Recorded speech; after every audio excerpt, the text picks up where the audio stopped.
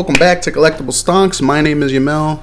Glad to have you guys here. Just doing a real quick market video on a specific card that is kind of rising in price rather quickly. Granted, there are no sales yet at this price point, and that would be Go Bananas, as you can see on my screen. This is big boy. Granted, you see here, you know, it was a low of 285 was a low point, and then it skyrocketed past 300.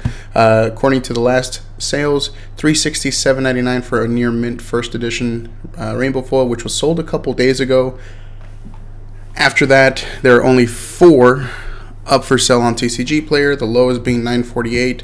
Now on eBay there are surprisingly like 5 Go Bananas sealed promos and open promos and all that good stuff, starting at this current one right here for $227 is a current bid with 4 days and 5 hours left. Chances are it will likely reach the $350 mark, which is what I've seen mainly on eBay. That's what they've been selling for, is about $350. Here's another one for $400, and then this one is the promo, which I believe Rudy actually from Alpha Investments was actually the one that offered this kit originally, that comes with the 3 cold foil potions, and then $350 is this new listing, and then $284.99 for this one over here as well. I don't know what's going to happen to Go Bananas. I will be selling one of my copies actually soon on my website once I actually launch it, along with a couple of other, actually probably just one other Flesh and Blood promo, maybe a couple more. I'm still debating on if I want to put some up there. But essentially, you know, in fact I have it right here.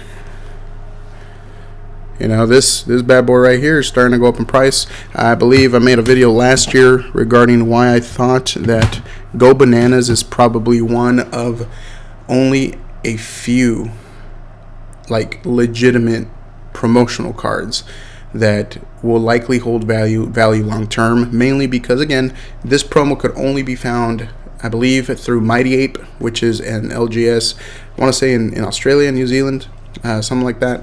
And it was basically the promotional card you received for showing up to the event when Flesh and Blood launched over there. And then in order for you to get this card in the US, Rudy actually had a kit which included all the cold foil potions that I showed you a little while ago, and that's the only way you could get this card. So it's rare. I don't know what the print run is. Now, as you see here, this is the LSS 002.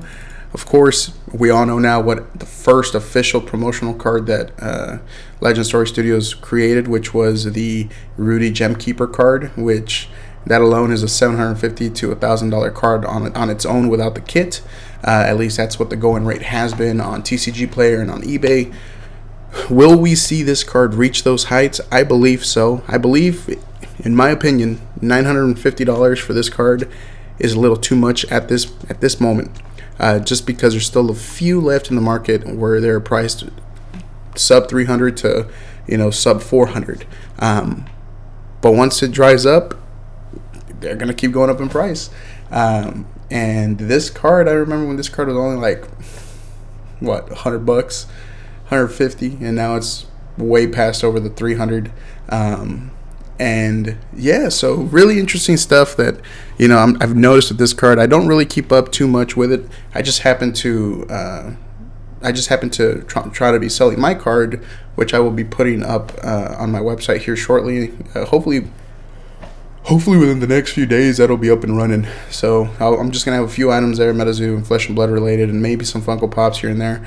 Still working with some distributors to get some product in. Still need to get approved for TCG product. We'll see how that goes. Otherwise, I'll likely just be putting stuff from my collection or from, you know, collections that I buy off of people. That is going to be the goal. But essentially, that's how I came upon this little nugget of information of that all of a sudden this card is just dried up on TCG Player.